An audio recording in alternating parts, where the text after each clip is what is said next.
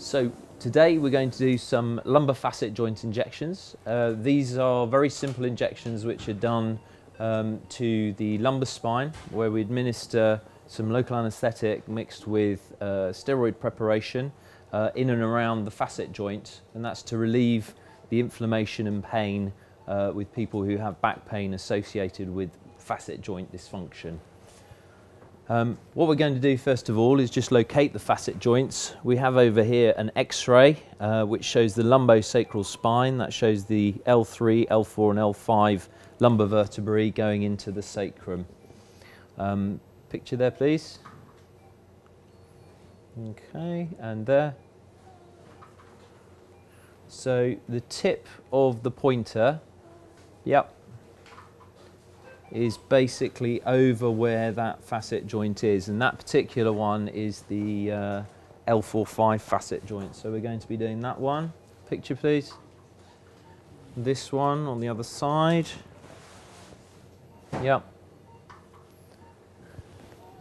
This is the L5-S1 right at the bottom. Yep. That one. Okie dokie. And that one. There. Fantastic. Now the first thing we do is we just put a little bit of local anaesthetic in the skin. If we can go up with the X-ray please.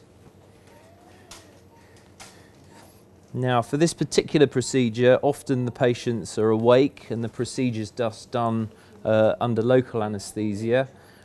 We also sedate patients. The patient we have today is actually particularly fearful, so they're having some quite heavy sedation for the procedure. Some more lidocaine in there please. Okay. So first things first, we just infiltrate the skin with a little bit of local anaesthetic, and then we're taking some slightly longer needles, and these are going to go down to the facet joints.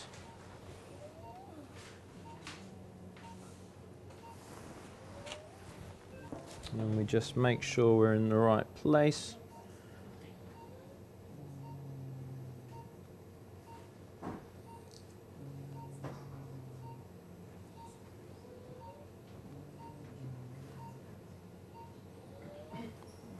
Okay, yes please. Okie dokie. Okay.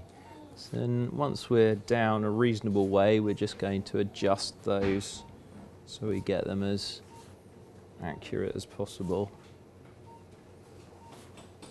There's lots and lots of different ways of injecting facet joints. Some people say you should go, yes please, inside the joint, which is an intra-articular injection.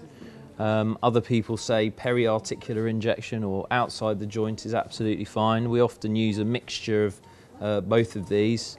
There's very little evidence to say that there's one method is better than another. And probably the most important thing with any of these injections is that the injections are essentially there to break the cycle of the pain, to provide a patient with a pain-free window, and once that's been achieved,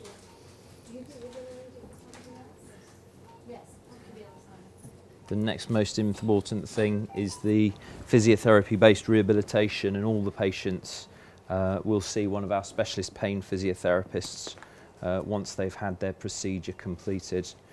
We usually leave it about 7 to 10 days before they have physiotherapy. So this is a mixture of long-acting local anaesthetic and a steroid preparation. This particular one is called depamedrone, which is a sort of crystal form of steroid that we use. The advantage of this is where it's injected, it's essentially going to stay in the tissues and it will be absorbed very slowly and locally to the places where it's needed most. So what I'm doing here is I'm just infiltrating the mixture around the facet joint. I'm just flicking it because it is a particulate substance, and that's to make sure that it stays in solution when we're injecting.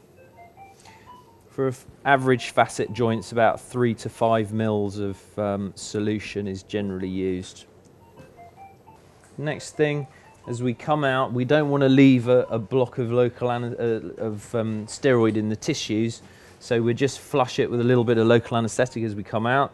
That also puts some local anaesthetic in the overlying tissues and gives a little bit more pain relief after the procedure.